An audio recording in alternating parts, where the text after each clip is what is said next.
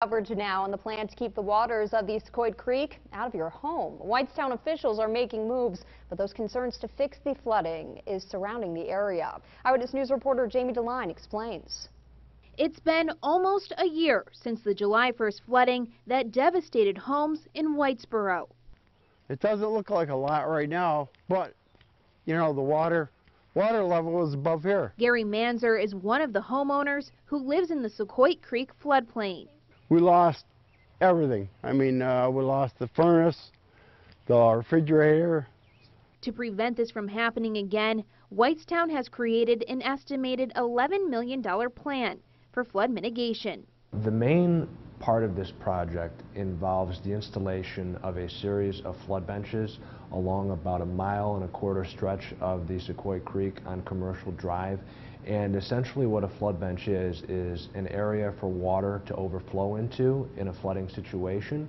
Now this mound of dirt behind me is what a flood bench looks like. The town of German Flats is currently installing one here at Fulmer Creek to help prevent flooding. Sometimes it's hard to imagine that if I just go into the stream and I dig out a little bit next to it, how's that going to make things better? There's bridges that are in the way, there's railroad tracks that are in the way, but you've got to look at it holistically. You got to say over this entire stretch we've added a lot of volume to the floodplain. Currently $5 million in funding has been secured for the project. It's our goal to at least start something on town property and our first flood bench or two by this fall or early spring next year. And while many homeowners like Manzer are interested in selling their properties, Whitesboro's mayor says it's unlikely that the town will purchase them. It's not in our plan to buy out property.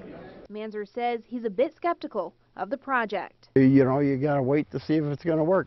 Maybe it will. Who knows? Reporting Jamie DeLine, Eyewitness News. As Jamie just showed us, much like Whitesboro, the town of German Flats, Mohawk, and Ilion also have flooding issues, and they've put this fix to the test. It was back in May when the town began their flood mitigation project, which does include the benches on Fulmer Creek. It's going to consist of 2 flood benches, one on this side of the stream and another one on the leather stocking property that was a buyout property. This one is more on private property that was like through an easement. Now, the German Flats project will cost around $900,000, and it is expected to be complete within the next month. The United County Jail is getting